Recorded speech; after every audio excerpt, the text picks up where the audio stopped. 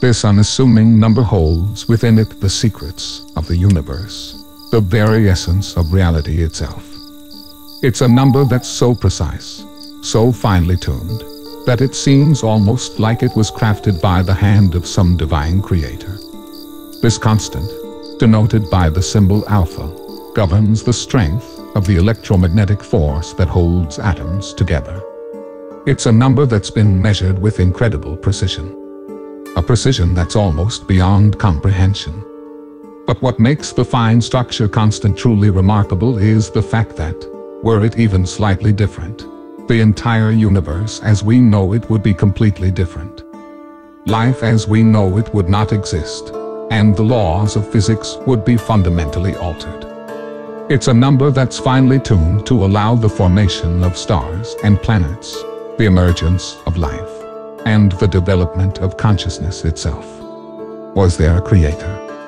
Let's look at Genesis. In the beginning, God created the heavens and the earth. Letters in the Hebrew alphabet are also used as numbers. The total value of the verse would then be 2701. John also talks about the beginning. In the beginning was the Word, and the Word was with God, and the Word was God. Greek letters also are used as numbers. The total of this verse is 3627.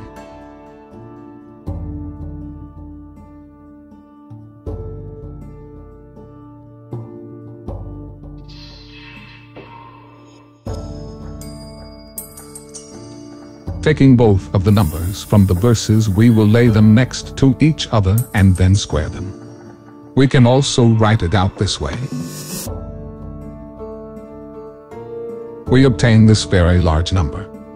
Although cumbersome, we can also write this number like this.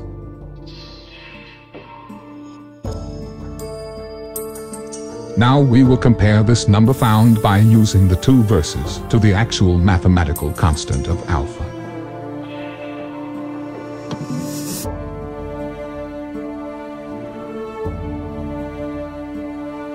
Putting the scale aside, the powers of 10, this value differs from the today's known value of alpha by less than 0.0001%.